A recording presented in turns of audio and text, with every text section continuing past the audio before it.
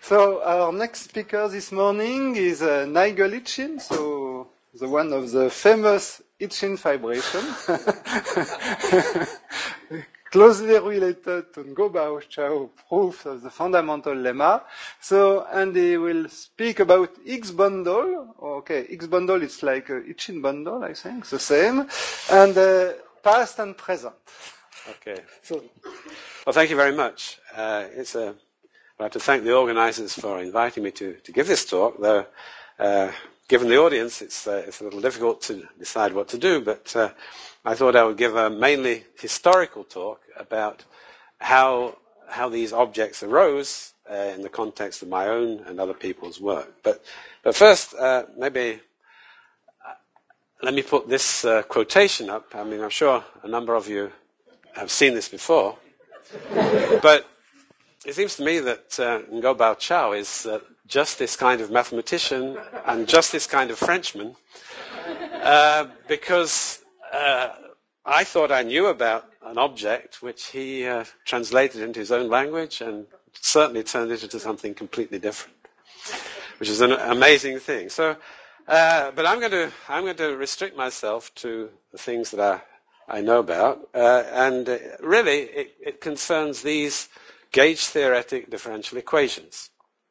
So I'm starting with a Riemann surface, and I have a holomorphic vector bundle over it with a Hermitian metric, and a holomorphic section of the endomorphism bundle twisted by the canonical bundle. So in Ngo's work, of course, he involves higher twistings with all sorts of line bundles, and indeed a lot of the features are replicated here, but this particular twist is important for the differential geometry.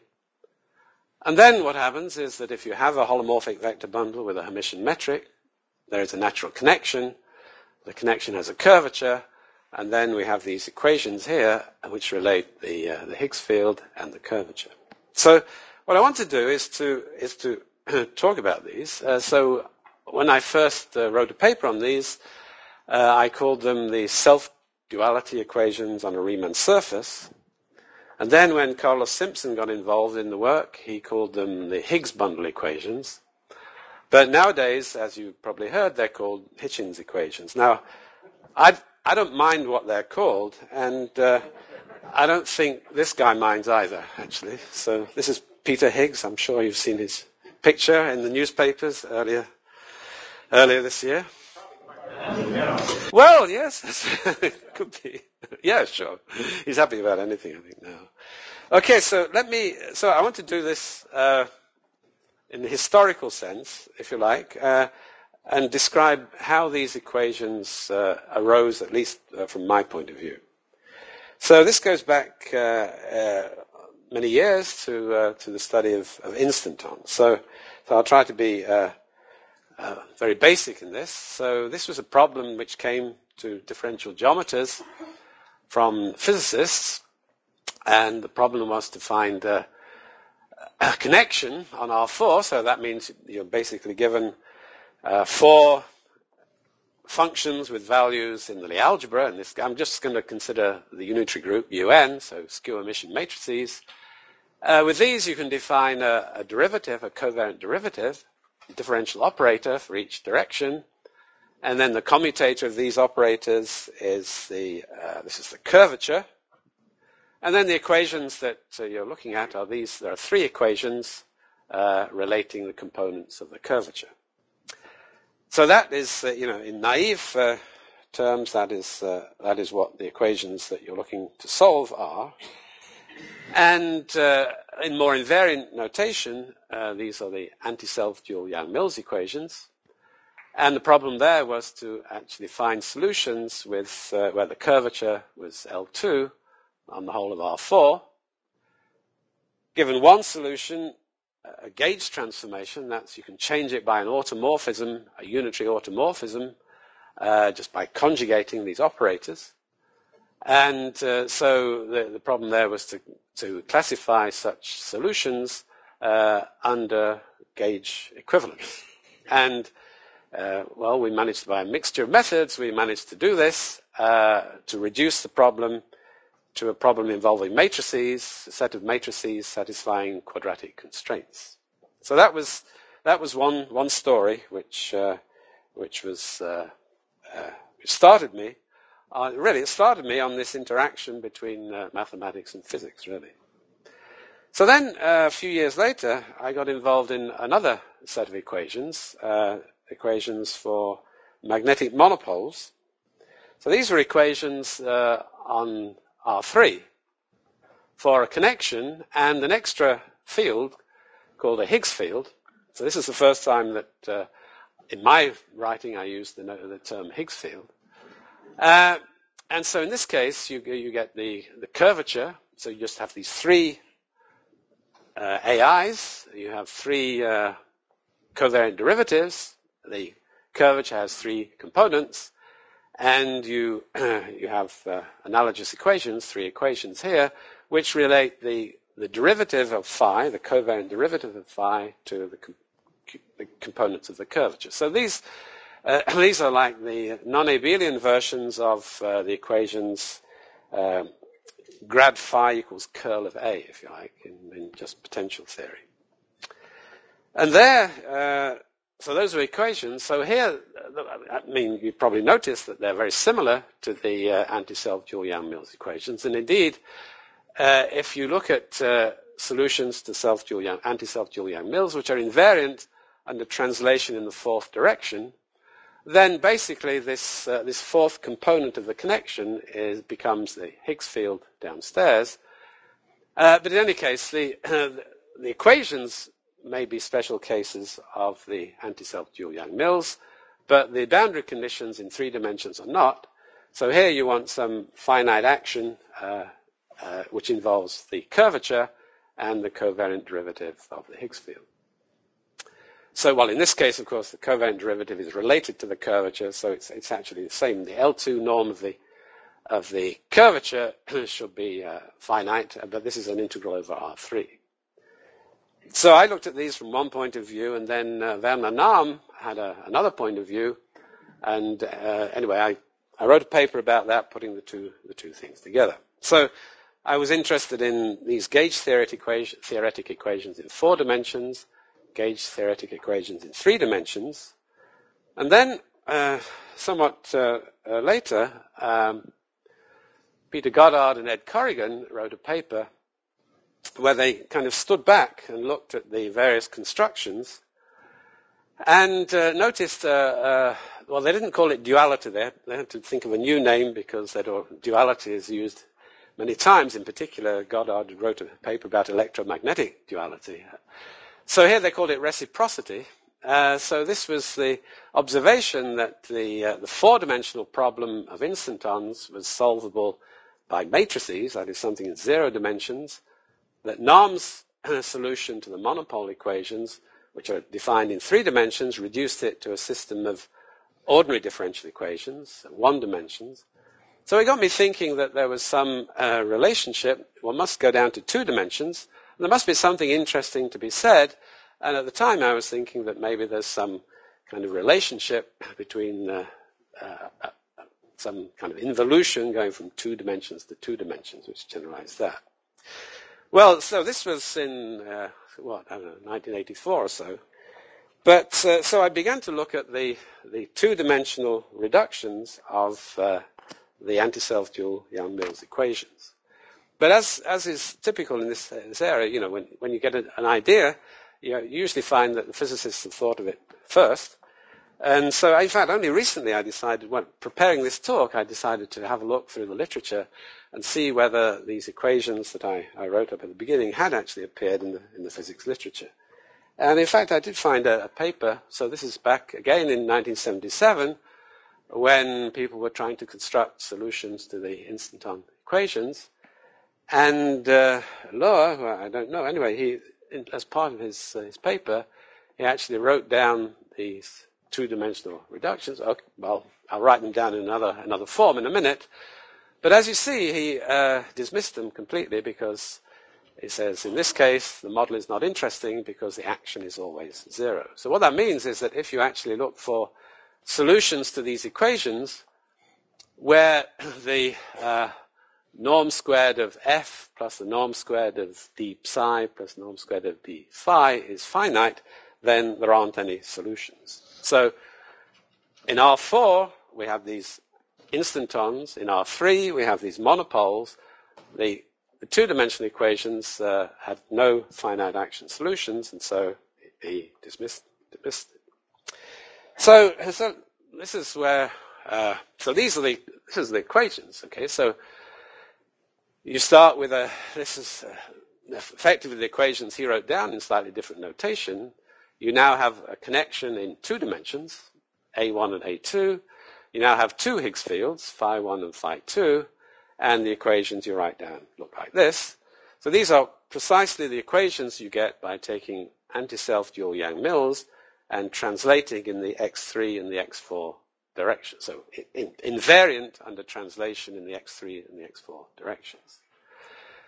So the point was that these have no interesting solutions. There are no really good boundary conditions in R2, which are analogous to monopoles and instantons. And I think I heard that through Peter Goddard, but I didn't really think about it very much. What it seemed to me that the interesting point was these last two equations, because you could rewrite them as Cauchy-Riemann equations. So we know that when you have a connection in two dimensions, when you have these covariant derivatives, then actually you can, they define a holomorphic structure on the a complex bundle. So it's pretty easy to show that there are solutions so that nabla 1 plus I nabla 2 is actually a D-bar operator in some sense, and that these last two equations could be put together into one complex equation, which is a Cauchy-Riemann equation. But then the last part of the equation says that we have to equate a curvature with a bracket of phi 1 and phi 2, and in order to make that geometric, curvature is a two form, so this bracket of the phi 1 and phi 2 had to be made into a two form, which meant that phi had to be a one form. So you have to put this term in. And once you do that, once you write the same equations on R2 in this form, then you see that actually this makes conformally invariant sense, and so you can define them on any Riemann surface. So these obvious boundary conditions on R2, which have no solutions, can be dispensed with, and instead you can start looking at solutions to these on a Riemann surface, a compact Riemann surface. So that was the obvious thing to do, because on a compact Riemann surface, the analysis is much better behaved in any case, and there were well-defined methods of approaching gauge-theoretic problems. So, but one thing that happened here as I was beginning to look at these, and that was I kept making sign errors. And so there's some very similar equations where you put a minus there instead of a plus. And the minus equation relates to something equally geometric. It relates to harmonic maps from the surface into a group. So when you're studying minimal surfaces or surfaces of constant mean curvature in 3 space, the Gauss map is harmonic. There's a whole lot of literature going back to the 19th century about special properties of these solutions.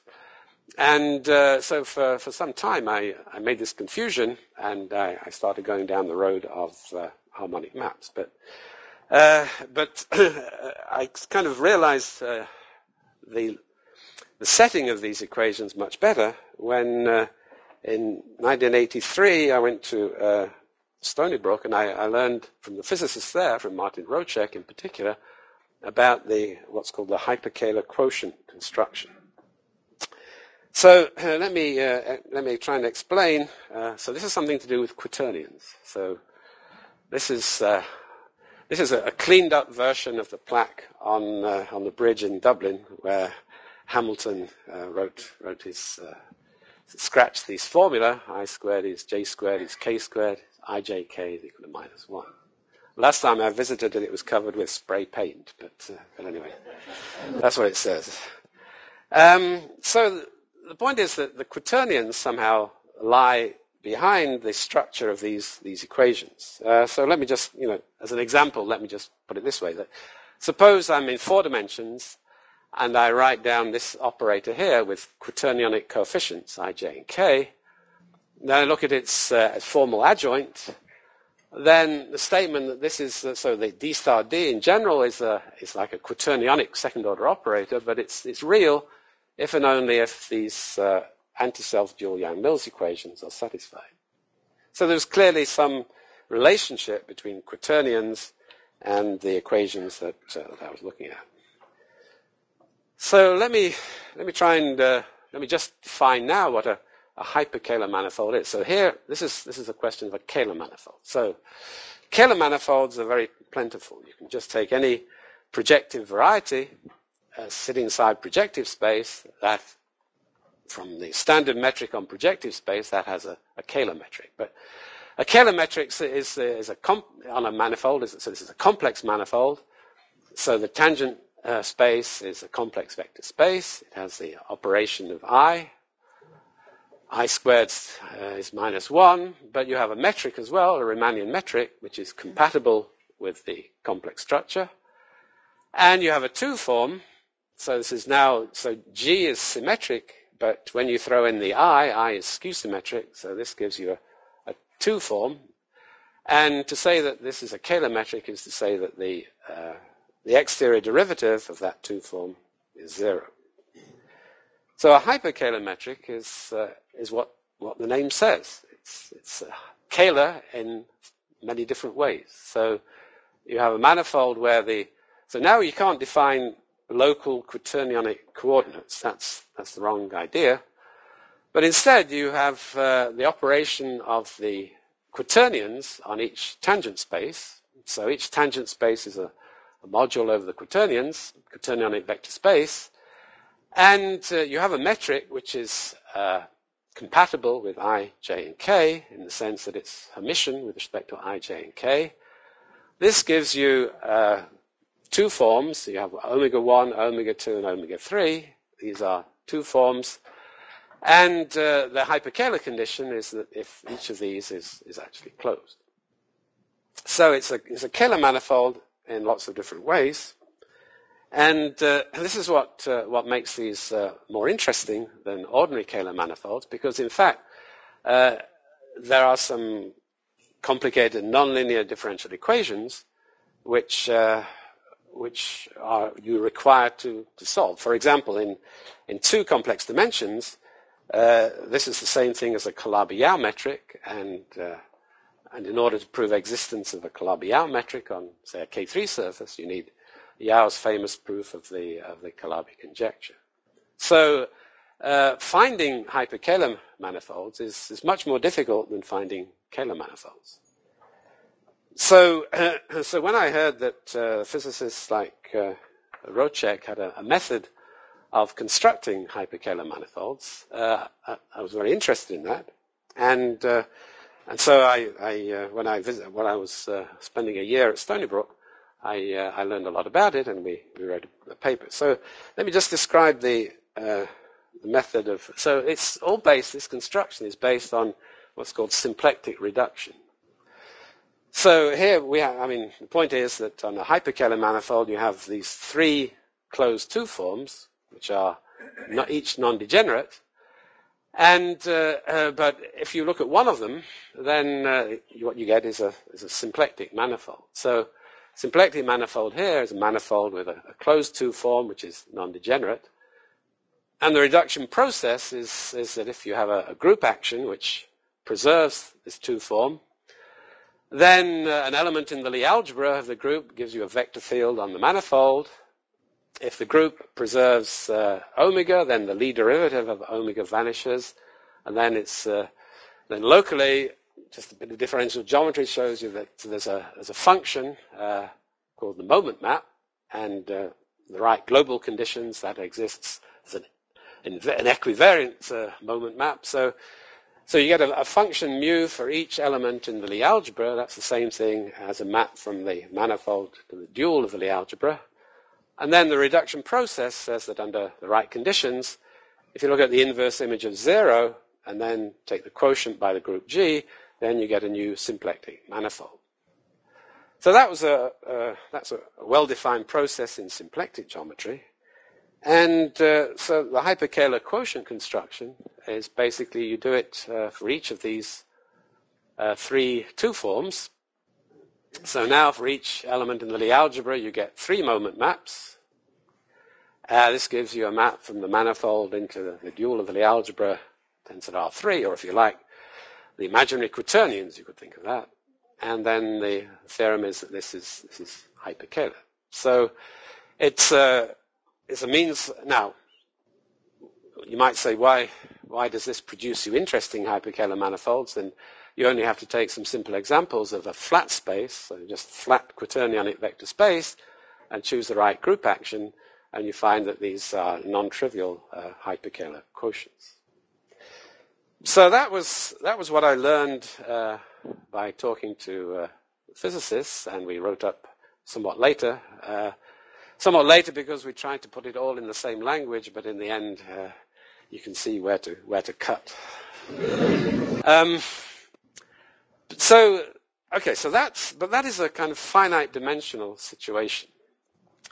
But more or less at the same time, there are a lot of applications of the reduction process, this symplectic reduction, in infinite dimensions. So this was initiated, I think, really by Atiyah and Bott, as they were studying flat connections on a surface and its relationship to the theorem of Narasimhan and Seshadri. So they used symplectic methods in this setting. So now here you have a compact Riemann surface, and now you fix some bundle, principal UN bundle. So it could be trivial, it could be C infinity trivial if you like. And then you look at the space of all C infinity connections on this. So a connection is as I said before, it's a differential operator, but the point is that the leading term has this d by dxi, and the difference of any two is actually a tensorial object. So it's really a one form, a differential one form with values in the Lie algebra. So this is an infinite dimensional flat affine space. And if you're on a Riemann surface, then you have a complex structure on the one forms, so on the tangent space and the cotangent space, and so that gives you a complex structure on this flat affine space. But it's also a flat Kähler manifold, because you have, so A dot is here, something in here, B dot is something in here. You take the wedge product and take the trace, or let's say the killing form over the Lie group, and you integrate, and that gives you, formally speaking, a flat Kähler structure on this affine space. So that doesn't tell you anything. But on the other hand, there's a group acting on this space, which is an infinite dimensional group, the group of gauge transformations, and it acts on connections by conjugation. And so you can ask, well, it preserves the symplectic form, so you can ask, what is its moment map? So this is formal, of course, but you can, when it comes to the last point, you can certainly make it rigorous using Banach space implicit function theorem. So formally speaking, what is the Lie algebra of the group of gauge transformations? So these are maps. G is maps from the surface into the group. So the Lie algebra is basically maps from the surface into the Lie algebra. The dual, well, in this situation, by duality, you have to take the trace and integrate. And so you have to have two forms with values in the Lie algebra. And then they pointed out that, formally speaking, the moment map for this action was the curvature. So the curvature of a connection is a two form with values in the Lie algebra. That is how you interpret the dual of the Lie algebra of the group of gauge transformations. So then what is the reduced space? What is the symplectic quotient here? It's the inverse image of 0, so it's a set of flat connections, curvature 0, modulo equivalence, modulo gauge transformation. So this is a finite dimensional space, finite dimensional symplectic space we now see, because it's symplectic reduction, which is obtained from an infinite dimensional point of view. And as I say, you need some but relatively simple analysis to justify this. So that's what Atiyah and Bott had done, and it fitted in very well with the known results of Narasimhan and Seshadri, that a stable vector bundle had a canonical flat connection, because when you have a complex structure on the surface, this space of connections can be thought of as a complex vector space, a complex affine space. It's a space of d-bar operators, the space of holomorphic structures on this underlying C-infinity bundle. And then the quotient becomes not just a symplectic manifold, but it becomes a complex manifold, which is identified with the moduli space of stable bundles. So, and this was the point of view of Donaldson's first paper, in fact, while he was still a student, where he gave a new proof of Narasimhan-Seshadri theorem by using these moment map gauge theoretic techniques. So that was something which was in the air at the time. So there's a simple extension of that. So in other words, we think of this A, this space of d-bar operators, if you like, as an infinite dimensional Kähler manifold. If I take the cotangent bundle of that, well, the cotangent bundle of anything is a complex symplectic manifold, but what does it mean in this case? Well, what is the cotangent space? So the tangent space is the 0-1 forms. If I write it this way, then the 1-0 forms are the ones which you pair with these and integrate. So this is the way you see the cotangent space. So what is something in here? It's a d-bar operator. It's a holomorphic structure on this underlying bundle, and it's some C-infinity section of the canonical bundle tensored with the Lie algebra bundle. So it's a set of pairs of a holomorphic structure and a Higgs field, but at the moment there's no compatibility between the two. This is just an infinite dimensional affine space. And it's flat, and so it's got a flat hyperkähler metric. So what you can do then is to apply the hyperkähler quotient construction. So you act on this by the group of gauge transformations and ask yourself, what are the moment maps for omega 1, omega 2, and omega 3? And what happens is that if you put omega 2 and omega 3, when you put them together as a complex symplectic structure, then that's actually the canonical one on the cotangent bundle. The moment map for that is this d-bar of phi. So setting that equal to 0 is equivalently saying that phi is a holomorphic section of this bundle. And the setting the moment map for omega 1 equal to 0, well, the moment map turns out to be this, and that's so that gives you these three equations, one complex equation, one real equation, and so the moduli space of solutions acquires a hyperkähler metric. So this was for me was there was a method of turning a handle and getting a hyperkähler metric, which was interesting because we didn't know so many examples of hyperkähler metrics. So the problem then is one of existence. So here I had the equations. I could say that the 0 set of these moment maps, space of solutions to these equations, I said I was going to get a new hyperkähler metric, but how did I know that it wasn't completely trivial? So you have to prove, first of all, you have to know that there exist solutions. That's, of course, not so difficult because you can take some very specific solution. So suppose you set the Higgs field phi to be equal to 0, then you're just saying the equations simply say that the curvature is 0, the curvature of this unitary connection is 0. And of course, you can construct flat connections just by taking a representation of the fundamental group into the unitary group. You just take generators of the fundamental group of a surface, AIs and BIs, so you just choose 2G elements in UN, and you just need to satisfy this constraint.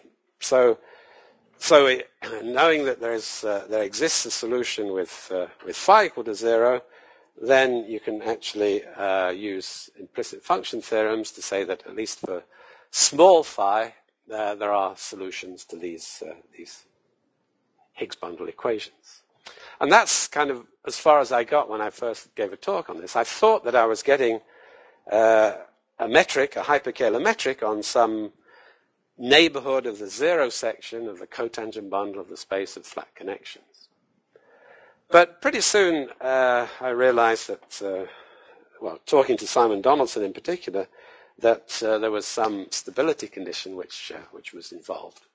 So one needs to know what kind of holomorphic bundles, together with Higgs fields, actually admit a solution. And the model for this was really Donaldson's proof of the Narasimhan-Seshadri theorem, which said that if you have a stable holomorphic bundle, then there exists a flat unitary connection. So one needed a certain notion of stability. And this is what it is. It's so your vector bundle, holomorphic vector bundle, together with a Higgs field phi, is stable if and only if for each phi invariant subbundle, the slope, the degree divided by the rank, is smaller than the slope of E. So when phi is equal to 0, that's simply the algebraic geometric definition of stability of bundles. So what one needed to do was to prove that any stable bundle, stable in this sense, stable Higgs bundle, admits a Hermitian metric for which these equations hold. So I gave a proof just rank 2 on a Riemann surface, and Simpson gave a much more general proof for arbitrary rank and in higher dimensions. So, but now the most important feature, of course, that we've been hearing about the past couple of days has been this the characteristic polynomial of this Higgs field, the base of this vibration. So maybe it's interesting for me to say how the characteristic polynomial came into the picture as far as I was concerned. And it really came in because of the existence proof. So what is the characteristic polynomial? So you have this Higgs field phi, and you write down the characteristic polynomial. Phi is an endomorphism with values in the canonical bundle, so the coefficients of the characteristic polynomial are actually holomorphic sections of various powers of the canonical bundle. And this is a useful, looking at the characteristic polynomial is very useful, in particular in looking at some large set of stable bundles, because if you have an invariant subbundle, never mind whether its slope is less than the slope of the big bundle, the characteristic polynomial is divisible by the characteristic polynomial of the restriction to the invariant subbundle. So, for example, if the algebraic curve, which is defined by the vanishing of this, is irreducible, then you automatically know that you've got a stable bundle. So it's relatively easy, if you're looking at examples, to actually to establish a stability condition, at least in some open set. But anyway, the point about this in the proof of the theorem that I gave was the following. So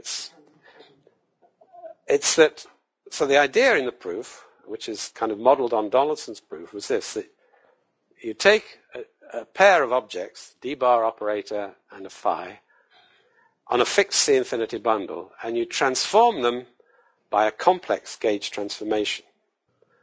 So when you do that, so you look at the orbit under the action of the group of complex gauge transformations. That's just automorphisms, C infinity automorphisms of the bundle. That, of course, acts on the Higgs field by conjugation. And so the characteristic polynomial remains the same. So when you're looking at that orbit, then you have the characteristic polynomial is fixed. So that helps you in actually proving the existence. So I don't want to go into the details here, but So one of the standard techniques in studying gauge theory is the Uhlenbeck's weak compactness theorem. And so basically what it says in 2 dimensions is that if you want to find a convergent sequence, then you need to find an L2 bound on the curvature. So the idea is we want to solve the equation f plus phi phi star equals 0. So on this orbit, you look for a sequence which minimizes the L2 norm of this. And then you hope that you can get to a point where it actually vanishes. So what you're starting out with in this is a bound. So you have a minimizing sequence for this on this orbit. You have a bound for this. But you also know that the characteristic polynomial is fixed. So here there's a standard method. So when this phi satisfies an elliptic equation, d by it's holomorphic. So there's a Weizenbach formula. This is like these basic early Kodaira vanishing theorems really are derived from these Weizenbach formulas. It involves the curvature, but then this phi moves over into the bracket with phi star. You have a bound on this, so f is approximately like minus phi phi star. When you throw that in, you get a bound this way. So that's from the existence of the solution to a differential equation. But now you observe that if you have a complex m by m matrix, then we know that if it commutes with its adjoint, then it's a normal matrix, so it can be diagonalized by a unitary matrix. And so the diagonal entries, of course, are given by the characteristic polynomial. So in particular, you know that if A, say, supposedly the norm of A is equal to 1, then you know that the characteristic polynomial and the norm of AA star, they can't vanish simultaneously. Okay. So what that means that if you have bounds on the characteristic polynomial and bounds on this, then you get bounds on A. So that means that, so here I had this bound here before, just from this Weizenbach formula, but now I have bounds on the characteristic polynomial bounds. I have this bound. This gives me a bound on phi n, and then put it back into here, and you get a bound on fn, and you get convergence. So that was in a way what I was why I was interested in the characteristic polynomial in the first place. So in particular, if I had a sequence now which satisfied the equations, if I have a sequence inside my moduli space, or even before dividing out by the moduli space, if I have a sequence which has a bound on the characteristic polynomial, then I get convergence in the moduli space, because I have to transform by gauge transformations. So what that meant was, in particular, that the map from this moduli space to the space of coefficients of the characteristic polynomial is actually proper.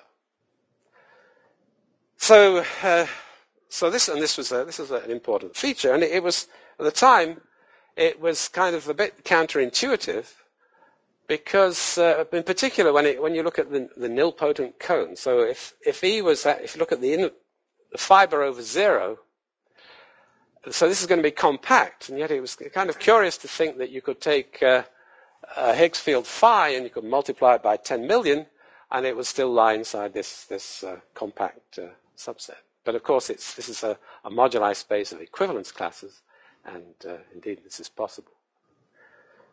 So the properness of this characteristic polynomial map for stable bundles, so it's stable. The stability condition gave me a solution to the equations. Solution to the equations gives you the properness of this map, and that was somehow the fundamental fact about the characteristic polynomial that I was interested in. On the other hand, nowadays it's thought of as being fundamental in the so-called Hitchin vibration, or the integrable system. And in fact, so that came a little bit later, and it's rather nice that we're having this conference here, in honor of Ngo Chao here in Canada, because in fact the Hitchin vibration was born in Canada. So it wasn't born in Toronto, but it was up here in Quebec. So this was, I don't know, 1985 or so. And I was visiting my former student, Jacques Ortebise, in Montreal. And we went up to this place here. So his family has a cottage in the Laurentian Mountains. And while he was fixing the windows and, well, whatever you do when you have a cottage in the mountains, I was sitting with a pen and paper and thinking about this proper map and the complex of the symplectic structure and so on. And then I realized that actually what I got was an integrable system. So let me remind you what an integrable system is. So in this case, the point was this, that I have this map and this proper map, and if I onto a vector space, so I have this, choosing a basis for the vector space, I have these, say, functions pi and pj, and they press on commute with respect to the symplectic structure. So it's an integrable system, and the generic fiber is a complex torus. So what is it? So the picture is that it's related to the Jacobian of the spectral curve, because the spectral curve gives me an equation. So it's an equation which you interpret as lying inside the total space of the cotangent bundle of the Riemann surface. The point here is that phi is an endomorphism twisted with the canonical bundle. So an eigenvalue, x, is actually going to take values in the canonical bundle. So strictly speaking, it's inside K. Another way of saying it is that x is the tautological section of the pullback of the canonical bundle to the total space. And then this is this determinant is then a section of some power of that pullback bundle. Anyway, the spectral curve is an n-fold cover. And so then the point is, what is the generic fiber? Well, it's kind of related to the eigenspace itself, but the construction is basically this, that you take a line bundle on the well, we heard this from Chaudoir, but I'll say it again. You have a line bundle on the spectral curve, then you take its direct image, and that's a rank n vector bundle on sigma. The direct image is defined this way, that given an open set on sigma, you look at the inverse image upstairs, and you look at the holomorphic section. You define the holomorphic sections of the direct image to be these holomorphic sections of the line bundle upstairs. And then, of course, near a regular value, the inverse image is just n copies of a disk. It's obviously looking like the sections of a rank n vector bundle.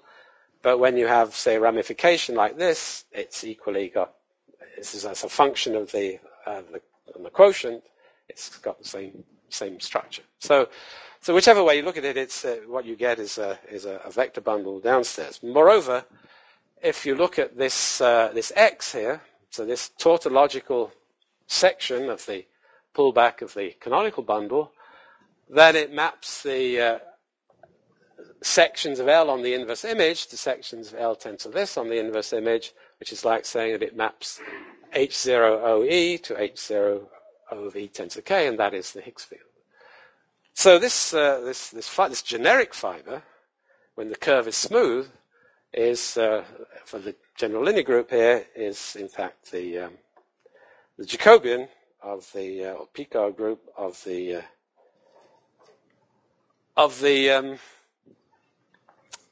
spectral curve. So now, when Jacques and I were talking about this, and when we got back to his apartment, we started thinking about what is the simplest possible case. We have a new integrable system. It's not the Calogero-Moses system or any other named system that we knew about. So we thought, what is the simplest possible example? So genus 2, rank 2, it's well known that in the odd degree case, rank 2 and odd degree, the moduli space of stable bundles is the intersection of two quadrics in P5. And so here we had some kind of functions defined on the cotangent bundle of that, which extend to this Higgs bundle moduli space. But and Jacques had written a paper on the intersection of two quadrics, so we thought about this a long time, but never got anything out of it. And it was much later, in fact, that even the even degree case, the case of SL2C in genus 2, was actually written down. And so Van Heyman and Previato wrote one paper, but the neatest formulation is by Krzysztof Gawęcki, and Tran got, I think, one of his students. So I just, because we're talking so much about it, about this vibration, I thought it would be useful just to to actually write down an example. As far as I know, it's like the only example that you can really write down. Ramanan a few weeks ago told me that he was looking at the intersection of two quadrics, but anyway, this is a simpler case. So we're on a curve of genus 2. It's a hyperelliptic curve, so it's a branch covering of the projective line branched over these 6 points. And we're going to be looking at, so I'm just going to look at the integrable system as defined on the cotangent bundle of the moduli space of stable bundles. Of course, the actual moduli space of Higgs bundles has some extra pieces to it. But at least you can write down, it's determined the integrable system entirely by what we write down on the cotangent bundle. So what is the moduli space here of stable bundles? Well, this was worked out a long time ago.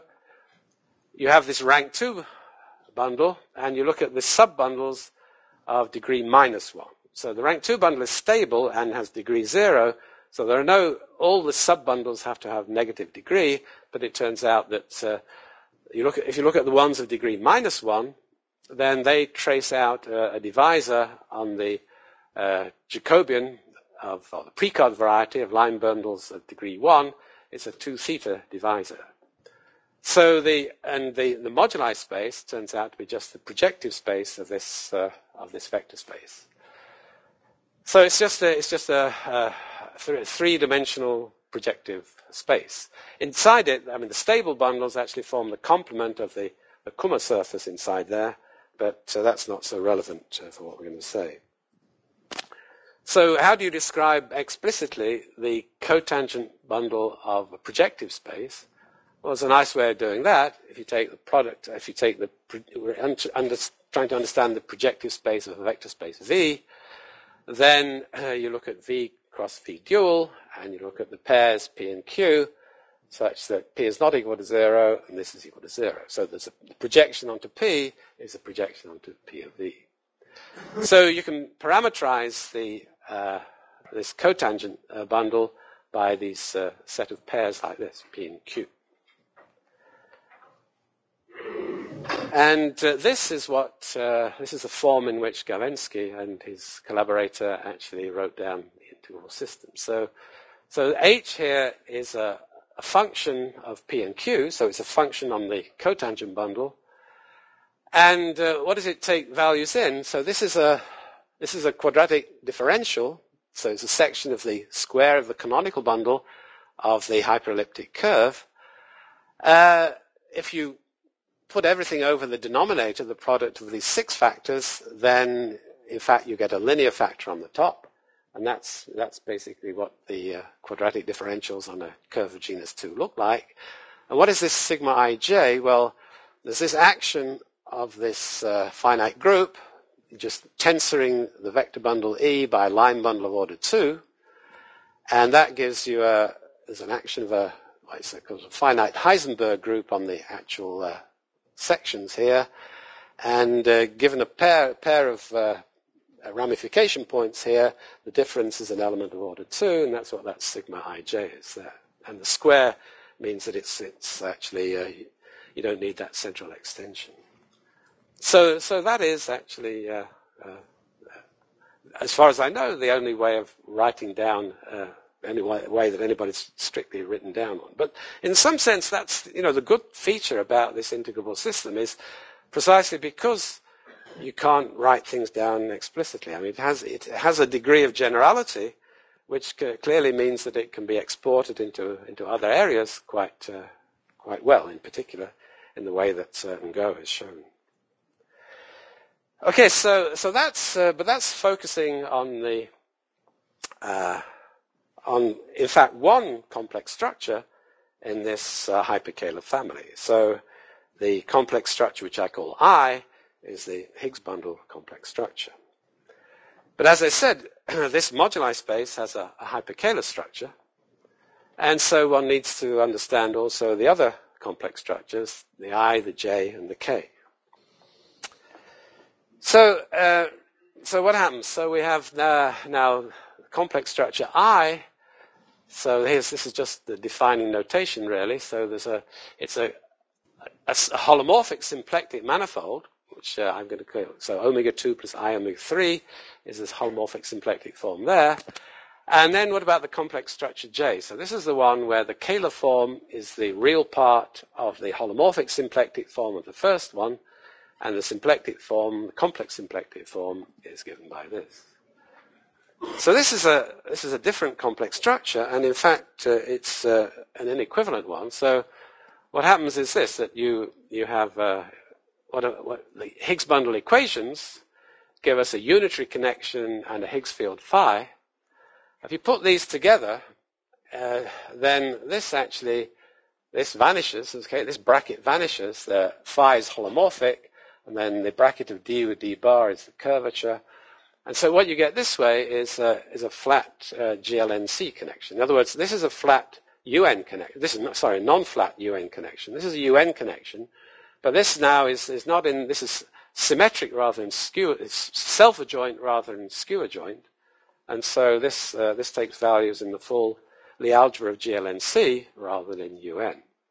So there is a map when so basically you look at these solutions and you look at them in this light, and what you find is that this is the complex structure J. So in other words, there is a map from this moduli space to the space of equivalence classes of flat GLNC connections.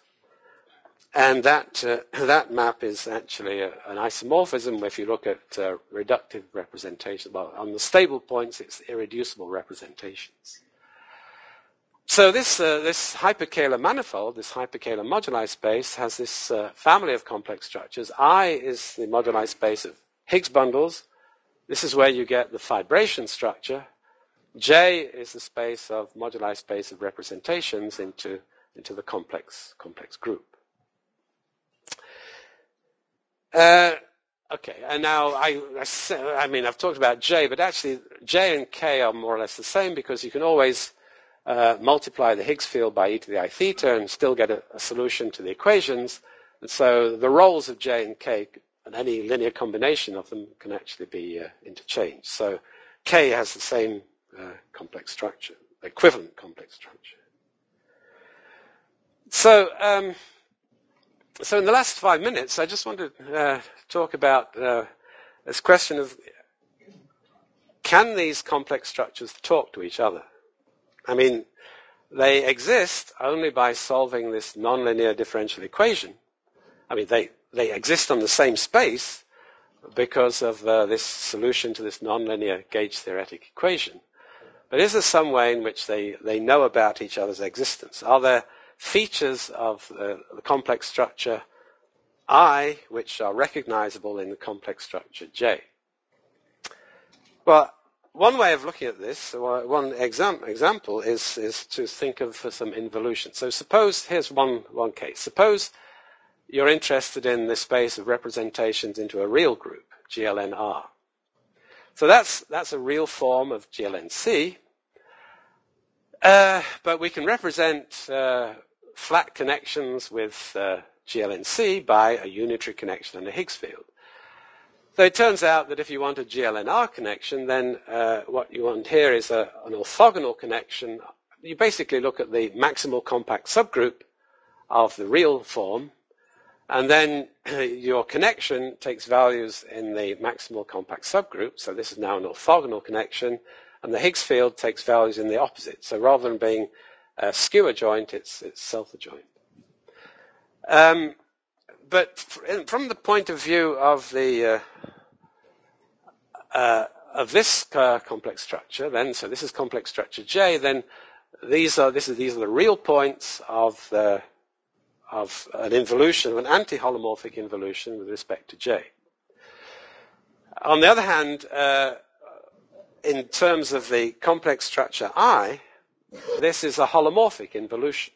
So we look at the involution on the moduli space, which takes a vector bundle to its dual, and once you've got an isomorphism between E and its dual, you want phi to be equal to its transpose. So the point about this is that the complex structure I, this involution is holomorphic, whereas it's anti-holomorphic in the complex structure J. So if you want to know something about the moduli space of representations into GLNR, you can learn something by looking at the fixed points of this involution and the complex structure I. So this, if you like, is, so if I look at I, J, and K, this particular involution is doing this to the complex structures. Now, replacing phi by its transpose doesn't do anything to the characteristic polynomial. And so the involution in the Higgs bundle picture acts trivially on the base of the fibration. So it acts on each fiber, and it depends how you normalize these things, but effectively the fixed points of this are given by the two torsion points so in a generic fiber, which is this Jacobian, you've got the two torsion points in the generic fiber. So generically, away from the discriminant locus, so what we have is this moduli space of flat GLNR connections is actually a covering space. But there's an obvious fixed point here, that is where the line bundle is trivial. So you ask yourself the question, okay, let's take that. So suppose we push down the trivial bundle. So suppose L is trivial here.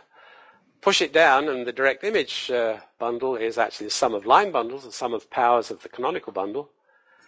And the Higgs field has a canonical form. Well, it is the canonical form, it's a companion matrix, standard canonical form, given the characteristic polynomial. You can write down a matrix which has that characteristic polynomial, which is the companion matrix. So what that does is actually to give you a section of this fibration. So it says that inside this moduli space here, there is, in fact, a component of the fixed point set of that involution, which is a copy of a vector space, namely this base here. So when you go back, you say, well, what does that mean? In the complex structure J, what you find is a connected, contractible component of the space of equivalence classes of homomorphisms into GLNR. So you learn something. You learn that there is a special component inside this space of flat GLNR connections, which is homeomorphic to a Euclidean space. And this is a higher Teichmuller space. So when n is equal to 2, or maybe for SL2, then this is basically Teichmuller space. The representations into SL2R, which uniformize a surface, form the corresponding space here. So in this sense, we learn something about representations into a real group by looking at involutions on the Higgs bundle side. There's one final way. So now you can look at another involution. Suppose you have a real algebraic curve. So now suppose the curve itself, the Riemann surface, has an anti-holomorphic involution. Then what this will do is, so all you're doing here as far as the fundamental group is concerned is, if you like, you're changing the generators. This is a geometrical action on sigma. So this gives a holomorphic involution with respect to the complex structure J. Right? So it's a holomorphic involution on the space of representations into GLNC. And the fixed point set of this is a complex, in fact, a complex Lagrangian subvariety. So this real algebraic curve is oriented. So the anti-holomorphic involution is orientation reversing, and what it does is this. So it actually gives you an anti-holomorphic involution on the complex structure I of Higgs bundles. So what does that mean? Well, so now the real structure induces a real structure on these sections of the canonical bundle, powers of the canonical bundle. So when you look at the fibration, you have a real slice of this. You have a real vector space in the base of the fibration, and then you have real tori in the generic fibers. So this complex Lagrangian submanifold inside the space of representations actually has the structure of a real integrable system. So these are two types of involutions where, in some sense, the structure of the complex structure of one tells you something about some information about subvarieties of the other.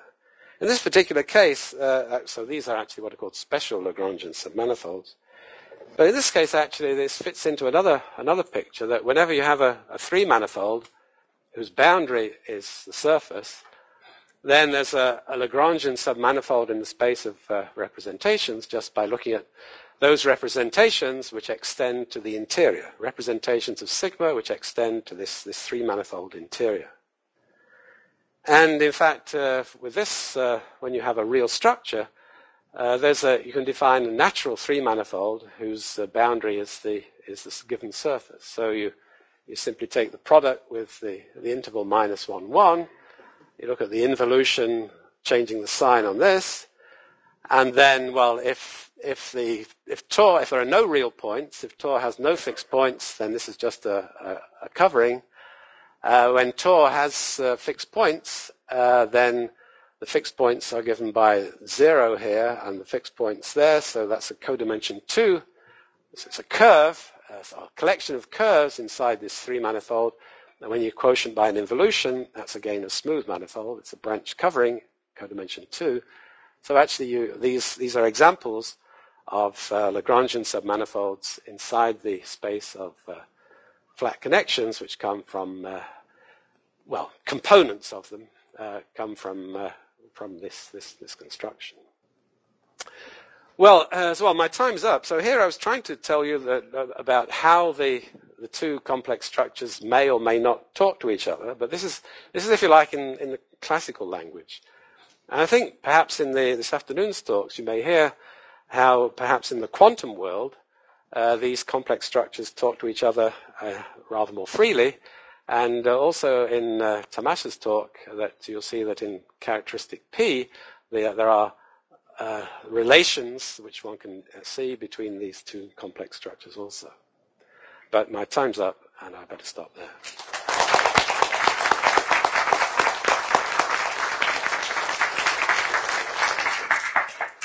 So thank you very much. Are there any questions?